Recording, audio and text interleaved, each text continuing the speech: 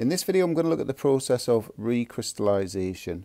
So this is one of our practical skills, and typically we would look at this as part of the synthesis of a pure organic solid. And at the college I work at, it's aspirin is the organic solid that we make. So the way I'm going to do it, rather than run through a list of instructions, I've created this little flow chart. Hopefully the diagrams will help you visualize all the key processes and more likely to remember it. Okay, so the top left hand corner we've got our impure solid, so aspirin in our case. First thing we need to do is dissolve that in a minimum volume of hot solvent. So at the end of this I'm just going to explain why minimum volume of hot solvent is important. Okay, so that would generate your dissolved solid and any soluble impurities. You'll notice a little bit of solid at the bottom of the tube there. They would be your insoluble impurities. So we need to separate those from each other, and we do that by filtration using reduced pressure filtration or Buckner apparatus. But we need to do that while everything's still hot. So it's often referred to as a hot filtration. So the filter paper would trap the insoluble impurities, and the filtrate, so that's the liquid that runs through, is your dissolved solid and any soluble impurities.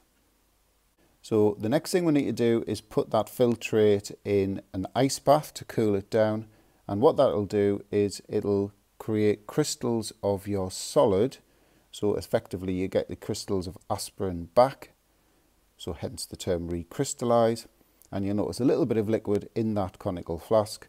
That's going to be your solvent and any soluble impurities. So again, at the end of the video, I'll come back to that and explain why the soluble impurities don't crystallize.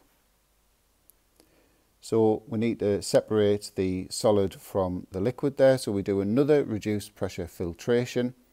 This time we'll get the crystals of solid, the solid we want, getting trapped on the paper. And the filtrate will be your solvent and any soluble impurities.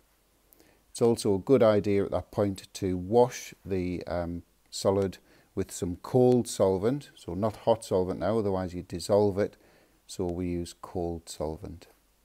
And then all we need to do now is get that onto some kind of drying plate.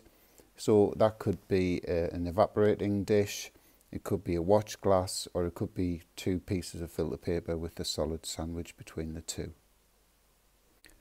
Okay, so I'll go back to those 2 key bits that I said I would return to. So the first one is, why do we use a minimum volume of hot solvent? Well, that's so you can generate what's called a saturated solution. So effectively the solutions, the solvent's holding its maximum amount of solute.